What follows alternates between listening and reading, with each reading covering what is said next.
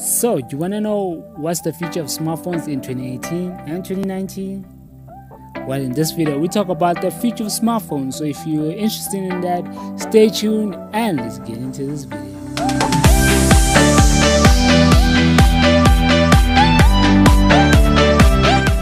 And how's it going, guys? This is i7 Take Care, and today I just wanted to talk about the future of smartphones, especially the smartphone cameras. Now, the smartphone cameras in 2017 have been making, great and beautiful strides with a lot of different smartphone companies and brands making really good smartphones at really high frame rates, and it's really amazing, and having really dope lenses. And I feel like smartphone in 2018 and smartphone cameras in 2018 can really step it up in terms of their game, right? Because the cameras in 2017 have now probably just reached a plateau. What do I mean by that? Now, if you've seen what has been released lately, you know that the iPhone 10 has 4K 60 FPS. There's probably so much you can do after that. I mean, your options are limited. So now that you know that that is out there, what is the next level? For me, the next level for smartphones and smartphone cameras, at the moment, although the Samsung Galaxy Note 8 was really good in terms of detail and really having that clear detail in the smartphones, and the Pixel 2 XL and the Pixel as well having the best cameras out there, I feel like there's a lot that still needs to be done in the smartphone camera industry, and I feel like there's a lot we can still learn and to get somewhat similar quality to this DSLR, right? That's probably what we are gunning for in the smartphone industry, to have a smartphone that can mimic a DSLR and without having the heft of just the DSLR features and having all that bulk with you all the time. Because the smartphones we have, our smartphones on us mostly 90% of the day. Our smartphones are with us, and a DSLR maybe 40 to 50%, or even less if you're not like a photographer or videographer. So it's gonna be a little bit harder for you to hold or just have a DSLR with you, let alone own one. Now, having said all of that, I just wanted to speak about the next level of cameras in a smartphone. We all know that it's either 6K or 8K.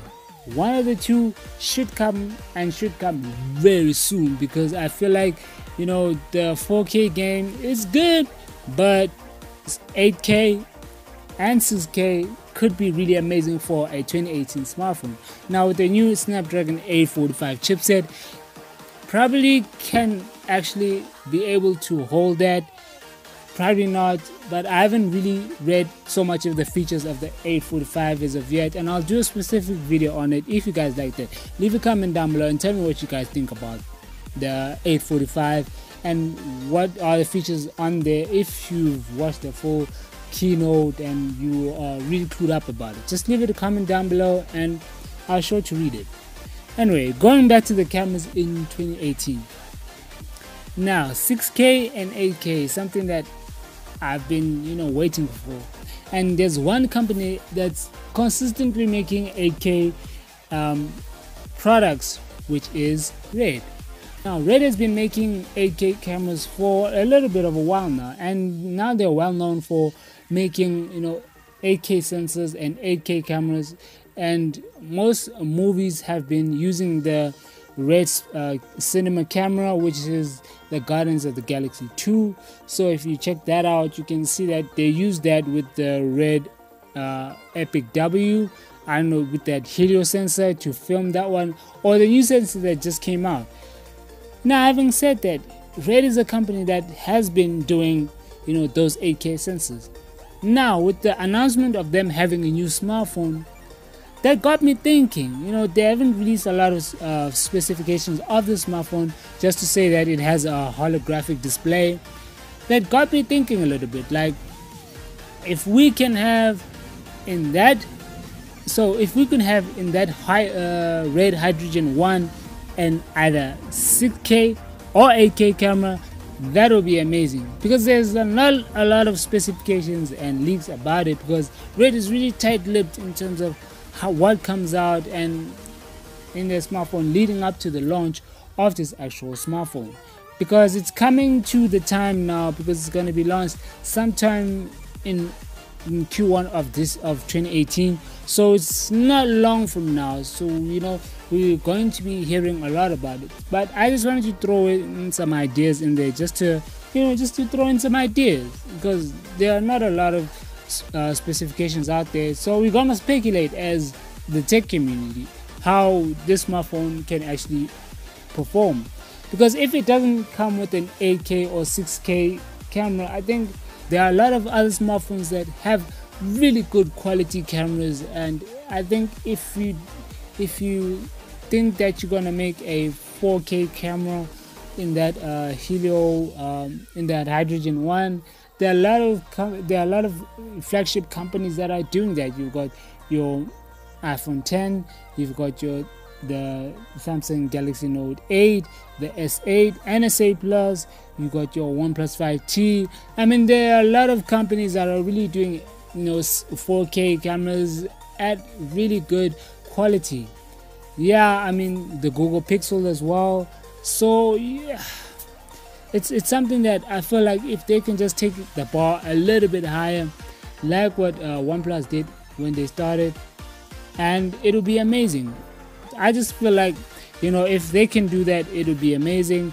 If they don't, the hype might die a lot quicker than it has already started. And right now, probably the hype is dead now. A lot of people have forgotten about it, because there's nothing, there's no teasers, there's nothing. Anyway, yeah, I just wanted to talk about the future of smartphone cameras. I think that 6K and 8K can really make a difference in 2018 and 2019 going forward respectively.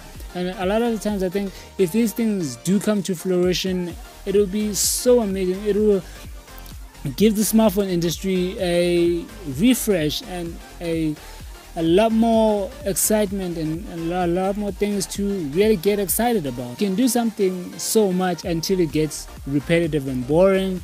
So yeah, these are my thoughts. Anyway, this has been i7 Tech. Thank you guys for watching. If you got some thoughts, leave them in the comments down below.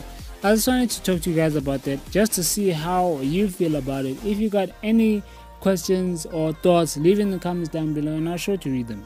Anyway, this has been i7 Tech. Thank you guys for watching. Make sure to like, subscribe and press that bell so you can stay notified of my videos. This is i7 Tech, and I'll see you guys in the next one.